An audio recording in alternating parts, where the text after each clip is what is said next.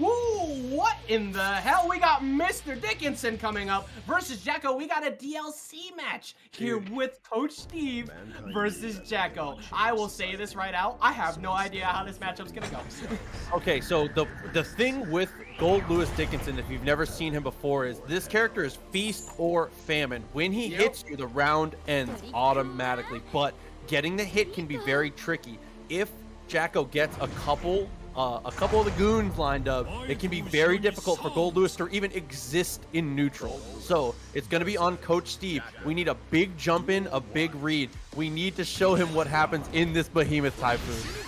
Oh my god, and this Behemoth Typhoon off the rip, and oh my god, goes for the low one, keeps, look at that damage, already in the corner, goes for the overhead one, keeps the pressure up, this is how you do it, gets in on the other side because of the full swing in this Behemoth Typhoon. And that is what I was saying, if Coach gets started, if Goldlewis touches you, the round just ends. Burst be damned, RC be damned, you cannot let him get to you. Absolutely insane, and that's one of the best ways to deal with the character who's set play based like Jacko. She's got to trip you up a bunch. You also have your drone. You don't even need it. He's just swinging, baby. He's just swinging, and Jacko can't do a damn thing about it. Let's go for the jump in. Good. Okay, Nitro starting to get that set play rolling. Very nice. The minions chasing after. And that's an important note here. Pulling a minion and jumping can actually improve the frame data on Jacko very heavily. Speaking of that minion, there's the drone coming in from Goldlewis as well. You have to respect that on approach. That's one of his few safe approach tools. Oh, good job getting the instant hit out there, because if you never RC there, you're getting hit by the back hit of Behemoth. There are two out. There is nowhere for Goldlewis to go. Oh, doesn't matter. Still gets with the Typhoon. He's going to use the rest of his security gauge to kill the meter from Nitro. Just had to FD not to get chipped. And here comes the super. Is it close enough? Oh my god. Whiff punish? The whiff punish there from Coach? My man really decided that Leo wasn't doing it, so he just decided to come out here and smack some people up with the Behemoth Typhoon. Absolutely crazy.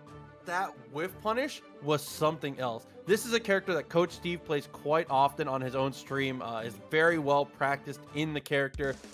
Dude, seeing the way that he's making this work, especially against Jacko and a player like Nitro even. I mean, these are two homies, obviously. Both playing, like we said, playing in on the DLC matchup.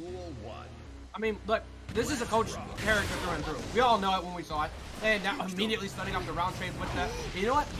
Don't let Jacko get those minions set up. Put your own drone out there. Try and get that security level up as it's continuing to climb here. This is going to be pretty rough for Nitro to deal throughout the match. Look how far that bar already is. Yeah, and he's just able to dominate so much of that aerial space. You wouldn't think that the big man that has ups like he does, but the jump-in buttons from Coach Steve can be so oppressive. Nitro, no! The minion wasn't close enough, but he's still okay. Yeah, it's almost getting another whip punish like you were saying before. Bursting out of there, not trying to have any of this. I like the continued usage of making sure the drone is out so you can walk up. You don't have the best approach tools overall. You need to get in. Gets the immediate RC into the grab, pushes him back in the corner. This could be a round closer right here. There it is. He's going to get the conversion into the wall. Yeah, lots of good damage there. Really, really love to see that. So Nitro taking the claim, getting an early lead on this one, and that is really, well, like I said, the Goldlewis conundrum, feast and famine. That matchup was all Jacko, and just like this, another knockdown, and Coach is gonna have to guess. But Nitro actually mistimes his stuff and lets him up. God, that's so bad. Oh my goodness, how you gonna block that? How you gonna block that, my friend? You got it. That's so difficult to deal with, especially as a big boy like that. If you're saying the set play is so good on Jacko in this matchup, but the minions away, calls it back, very smart, not trying to let you gotta die for free. You want that minion to get it back. Oh, used the super to buff the minions, but all the minions have already been destroyed. So Coach again coming out on top of that. There we go. Just dealing with that corner pressure after being out. He has plenty of meters, so I don't disagree with that at all. But he is currently down very heavy on this, like you were saying before, piece of damage. Getting that one hit is huge, but finding that one hit is incredibly difficult, as we saw Nitro shut that down. Yeah, that was really, really difficult to deal with there. Nitro finally able to lock it down. I mean, Coach did a good job of making sure the minions weren't established in neutral, but Nitro landed that final round. Nitro whiff punished a standing slash with 2D, pulled a minion, and the round just ended. Like the amount of damage that and the pressure that Jacko gets off of one big whiff punish can just be like like, I don't know what Goldlewis can really do to deal with it. It's the classic conundrum, like you said before, just don't get hit. The best way for Goldlewis to deal with Jacko pressure is to not get pressured. Like, yeah. Which is so difficult to deal with because you've got not one, not two, but 3 characters on the screen at a time just trying to ruin your life. As you see here, the minions coming through, the pressure, the lows, the stagger. It's just so difficult to deal with a character who doesn't have the best get off the ground option. That's a super cool wall break, gonna get the safe jump, possibly go for the ulti setup. Hey, this is just, now that after that first round where Coach was able to kind of cruise, it seems like Nitro is starting to make the adjustment. Okay, 2K2D, really nice from Coach there, kept it same side. Goes the little vortex. Tries to go for the instant overhead, gets him low once again. Oh, but lets Jacko get away there. There's a nice trade, but still, Jacko has room to breathe, and that's not what you want here for Coach. Very nice on the 6B. Oh my goodness, and now he's still got burst available. He's going to use it here, deciding not to let the round go. He's going to go for the full zoning. No goes for the jump in, keeps the pressure on, but he gets anti-aired out. Now Chip at the factory here. He's going to buff the minion, and the minion, the attack command. Oh, it finally actually gets the kill. Coach Steve couldn't swing a button fast enough. Man, straight up just sent in the punching bag to take the hits. And what great kill. What great kill. Just go ahead, fight for mom like that.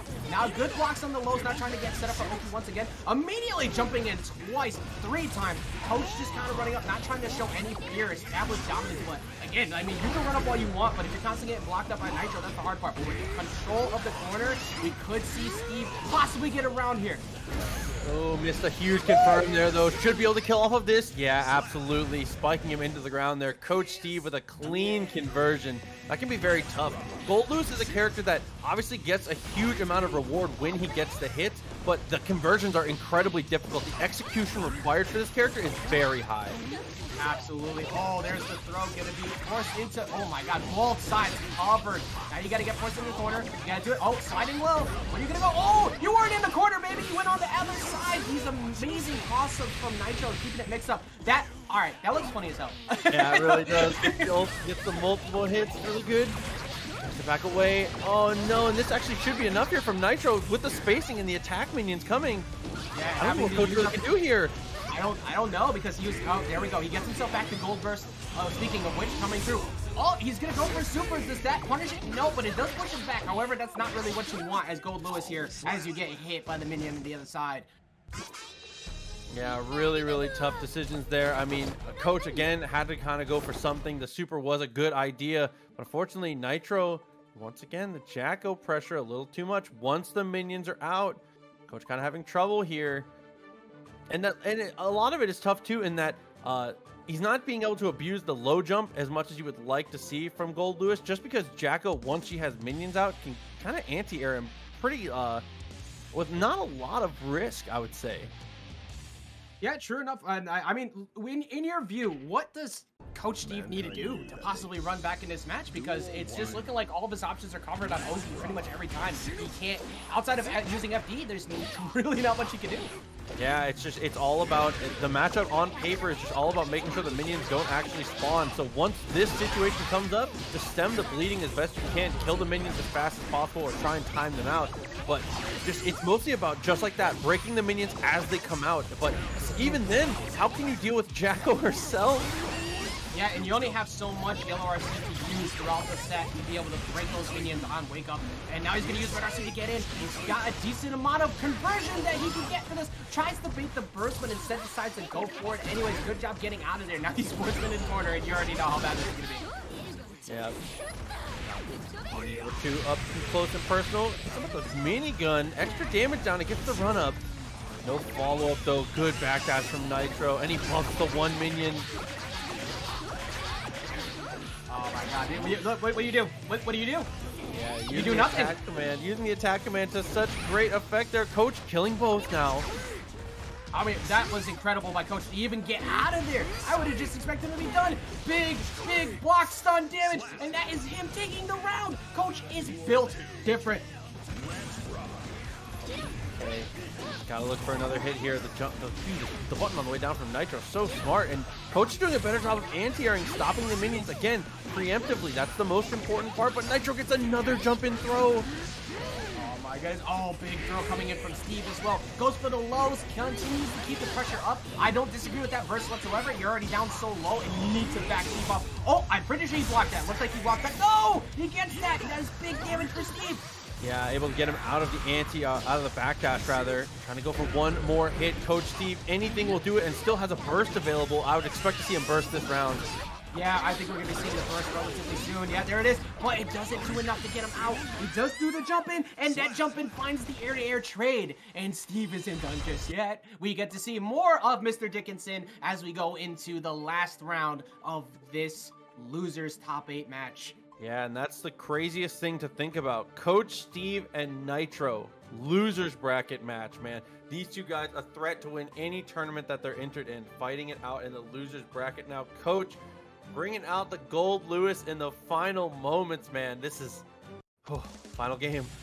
Final game on the board. Who is the better DLC here in this match? We already know which one it is, but Coach Steve trying to make it look like it is not Jacko after all. Here we go into the last game. Honestly, bro, Proxy, it's been stupid.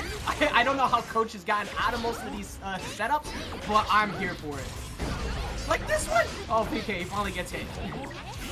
Okay, able to go for the jump over. Still fighting the minions. Well, gets the punish there. Oh, and dude, the re-jump.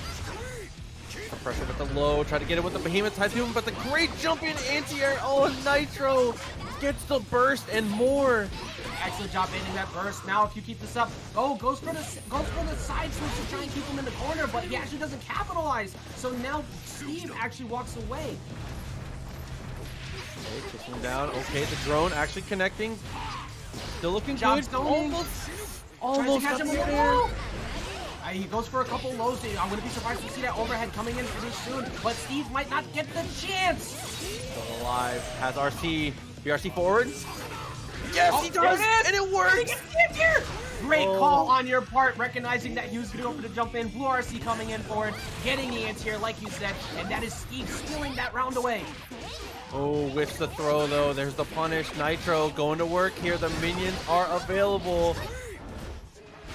Trying to box him out, putting out the behemoth typhoon to just try and keep Nitro grounded. Nitro still has burst on deck. It's not like he's out of this game by any means. Gets big hits off of the minions. Gets a wall break. No, actually doesn't. Keeps him stuck here. Tries to go for it. Gets the reversal throw. And now it is Steve's turn to play. He gets him on the anti-air.